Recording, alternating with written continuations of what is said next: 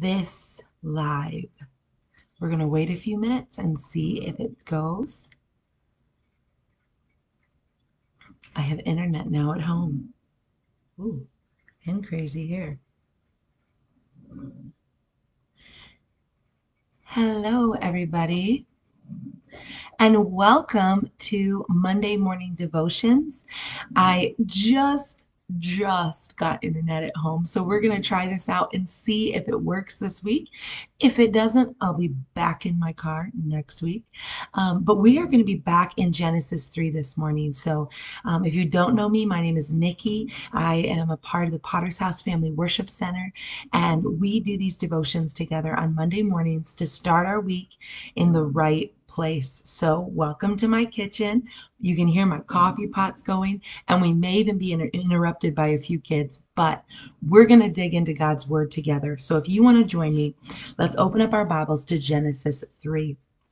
Now, I read this portion of scripture a few weeks ago, and I can't get away from it because I think there's some great questions that we can ask ourselves from this book, okay, from this story. And in Genesis 3, verse 1, it says, "Now the serpent was more crafty than any other beast of the field that the Lord God had made. He said to the woman, 'Did God actually say you shall not eat of any tree in the garden?' And the woman said to the serpent, 'We may eat of the fruit of the trees in the garden, but God said, you shall not eat of the fruit of the tree that is in the midst of the garden. Neither shall you touch it, lest you die.' But the serpent said to the woman, 'You will not surely die, for God knows that when you eat of it, your eyes will be opened, and you will be like God, knowing good and evil.' So when the woman saw that the tree was good for food, and that it was a delight to the eyes, and that the tree was to be desired to make one wise, she took of its fruit and ate.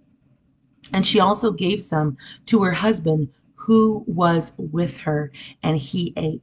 Then the eyes of both were opened, and they knew that they were naked. And they sewed fig leaves together and made themselves loincloths." So the last time, about 2 weeks ago, when we read this portion of scripture, I asked this question. I said, "Who is with you?" Good morning, Miss Sharon. I see you're joining me today. But I asked the question, who is with you? Proverbs says bad company corrupts good character. So do you have truth speakers in your life? Do you have people who will love you and encourage you, but will also call you out when you need to be called out, who will challenge you when you need to be challenged? So we asked the question, who is with you? And today I want to ask a different question. I want to ask you, what voices are you listening to? What voices are you listening to? You see, there are a lot of voices that we hear every single day. There are a lot of voices around us, voices of hope, voices of discouragement, voices that pull out a deep hunger for the Lord.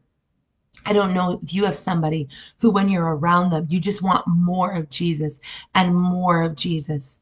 There's those voices in our lives that just pull out that hunger in us for more of the Lord.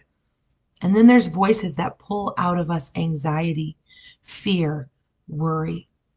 So the question is, what voices are you listening to? In the book of John, chapter 10, verses 2 through 4, it says this, "But he who enters by the door is the shepherd of the sheep.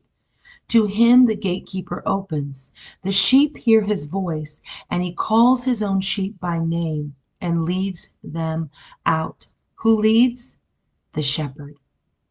When he has brought out all of his own, he goes before them, and the sheep follow him, for they know his voice.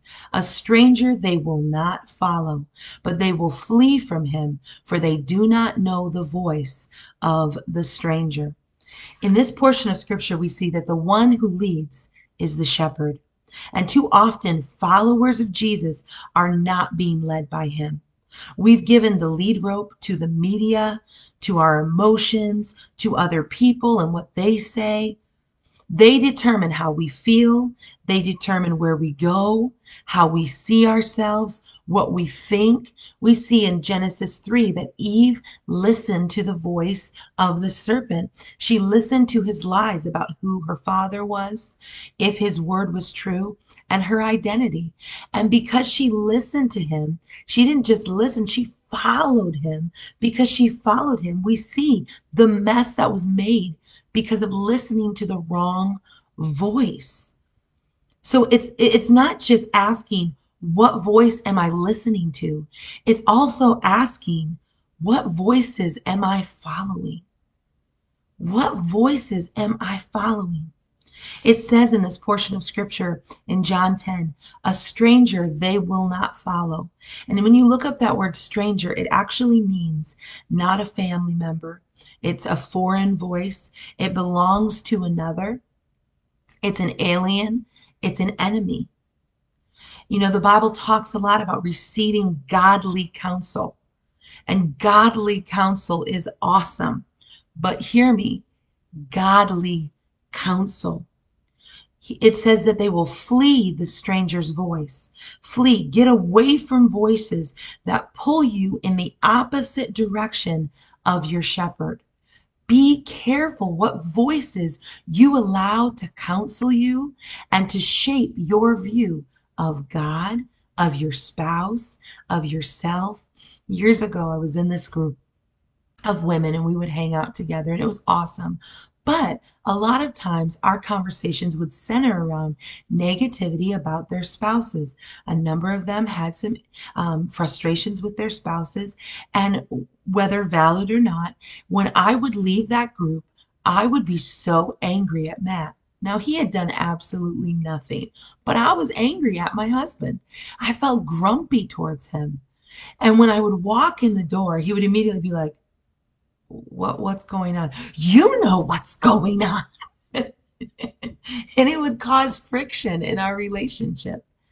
Why? Because I was allowing voices of negativity to speak in to my marriage and shape my view of my husband. And too often we're listening to the wrong voices and we're allowing it to shape what we feel, where we go, what we do, how we see ourselves, how we see God, how we see others. So it says, the voice of the stranger they will not follow. They're receiving godly counsel is good, good, but it's godly counsel. It's pointing us to our shepherd. Remember Jesus? He said, I only do what I see my Father doing. In this portion, the shepherd goes before him. So eyes are on the shepherd and ears are on the shepherd. That is how you and I are called to live. Eyes on the shepherd, ears on the shepherd. In John 10, verse 27, it says, my sheep listen to my voice. I know them and they follow me. My sheep. This signifies relationship and connection. Listen, they hear, they consider, they comprehend, they understand, they learn my voice, my language, my tone, the sound of my utterance. I know them. Again, this signifies the relationship and connection between the shepherd and his sheep, between God and us. And they follow me. Who do they follow? The shepherd. Who do they follow? The shepherd. Not man, not media, not social norms, not what makes sense, not what seems right, not what looks easy, not what they feel. They follow Jesus. There's a key found here in John 10:27 to hearing the voice of the Lord. And that key is relationship and connection. Years ago, for fun, my kids blindfolded me and they would just say my name and see if I could guess who it was specifically by their voice. And guess what? I got every single one correct. Why? Because I hear them every single day. I'm familiar with their voice. And the voice of God should become familiar, recognizable to us, not ordinary, because there is no ordinary or small thing about hearing the voice of the Lord. What a privilege. but it should become familiar and recognizable to us because we are hearing it often. We are listening for it each and every day. God's voice should become familiar. In John 10:28, it goes on to say that the voice of our shepherd leads us towards life, life eternal and life abundant. When we listen to the right voice, the voice of our shepherd, and godly counsel and people who will point us towards the shepherd, when we live our lives with eyes on the shepherd and ears on the shepherd, there is life found in that place. There is life eternal and life abundant. So I want to encourage you this week to carve out time to listen to the voice of the Lord and even start each and every day with ears open, eyes open. God, lead me. Just start with a simple prayer. God, lead me this week. Show me what you want me to do. Just like Jesus, I want to be about my Father's business. And speak, Lord. Speak to me. I am listening for your voice. And as you hear him, maybe you're not sure. Maybe this is all new to you and you're not sure if you're hearing the voice of the Lord.